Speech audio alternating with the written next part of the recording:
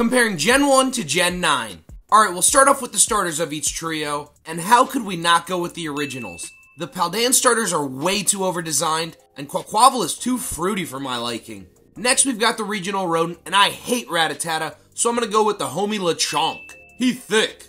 Now, how about the regional bird? This may surprise you, but I'm gonna go with Kilowattrel. It's much better in battle, and Pidgeot is just kinda bland to me.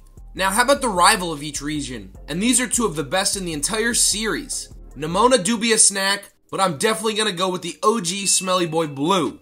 Next, let's compare regional bugs. I'm indifferent about Butterfree, but I actually love Low Kicks, so he wins here.